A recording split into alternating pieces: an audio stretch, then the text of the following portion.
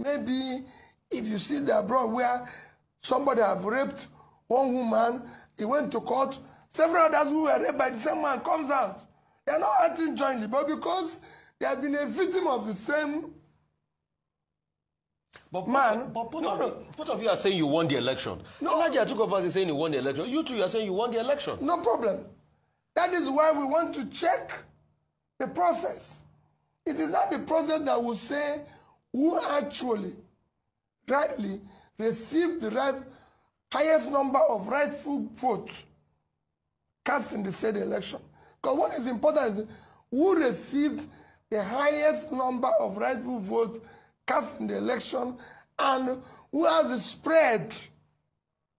So if we do the right things, this is what we are claiming now is because of the confusion that was deliberately created by INEC.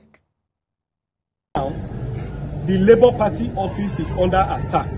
All the doors at the national headquarters have been broken and they have entered the office, purportedly trying to hold a meeting in the office.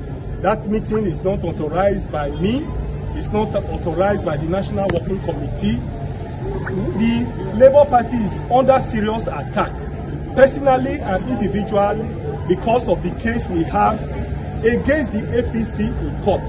All of this blackmail, all of this attack is tailored towards destroying the mandate that has been freely given to us by Nigerians.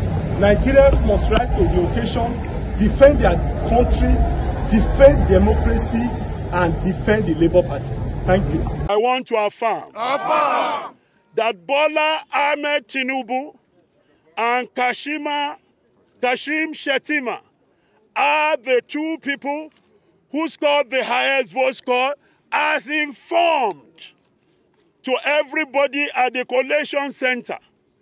Those votes were counted in 8 million plus, and he was declared winner, having won over 29 states. The race for parliamentary elections has begun already, and we can see Labour Party is already galvanizing. PDP are galvanizing. That is the right thing to do, to begin a process early and begin it rightly. So I want to say to all the politicians inciting people that this is totally unpatriotic. I cannot imagine how the obedience would have felt if they won the election. You do not know how the natives feel. If you want to...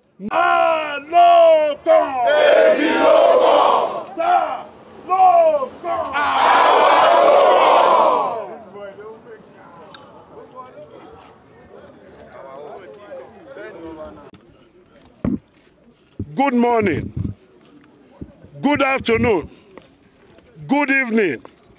This is our country, Nigeria. These are the natives of Nigeria. They are the tribes, they are the tongues, they are the languages. They are the people that voted in February elections and March elections.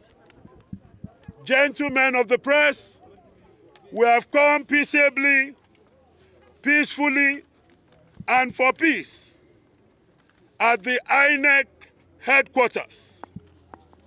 We are here to affirm that Nigeria is one indivisible entity, country under God. We are also here to inform. I want to inform. I want to inform. I want to alert. I want to alert the nation that we recognize INEC as a conductor of elections, not a distributor of victory.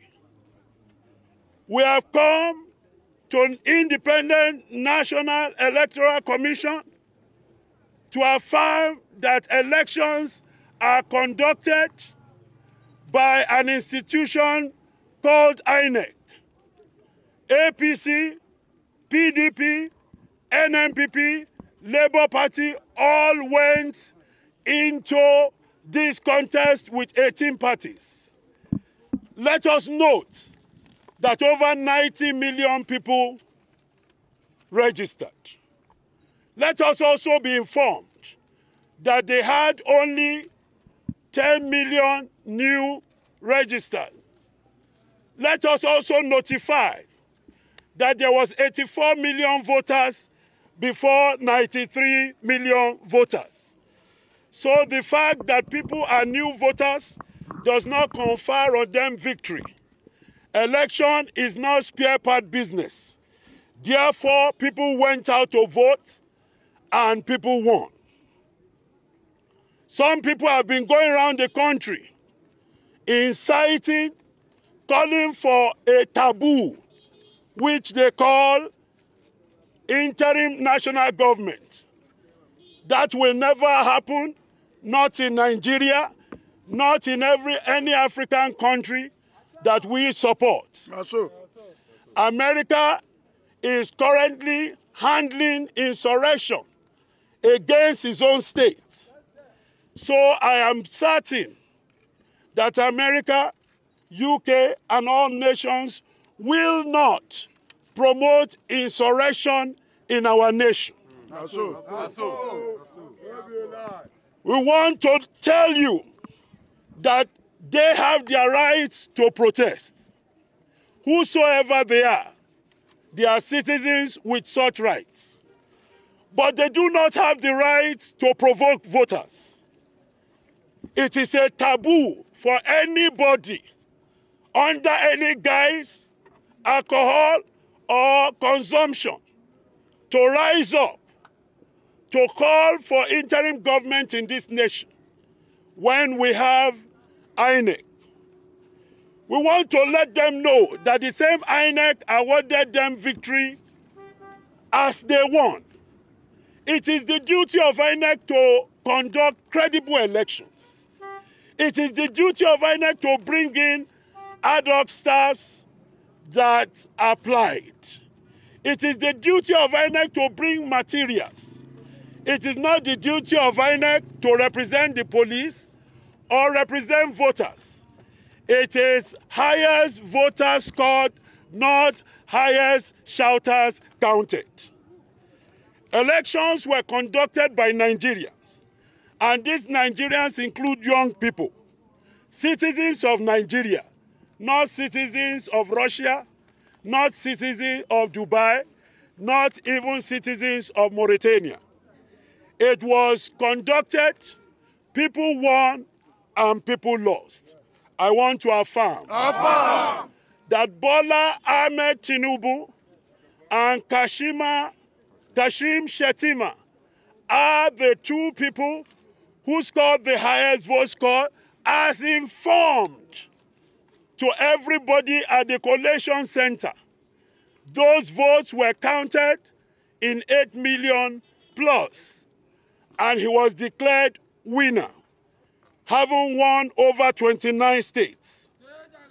The race for parliamentary elections has begun already, and we can see Labour Party is already galvanizing. PDP are galvanizing. That is the right thing to do, to begin a process early and begin it rightly. So I want to say to all the politicians inciting people that this is totally unpatriotic.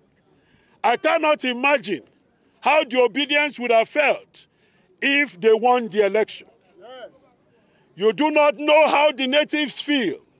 If you want to know, try us on May 29. Politicians should know that PDP won election. NMPP won election. Labour won election. Even other parties won election. And the reason why they couldn't win in certain areas is because they were not strategic with their candidates, either with their vice president candidates or their presidential candidates, or uniting their party or the differences on their tickets. I confirm to you again that we are informed that Bola Ahmed Tinubu was elected on that particular day. And they are with Vice President Kashim Shettima. President Muhammadu Buhari is the president of the country and is in full control of this country. The National Assembly is intact with Ahmed Lawan and Femi Gbajabiamila. Tell us, what's your message for INEC? My message is very clear. My message is very clear.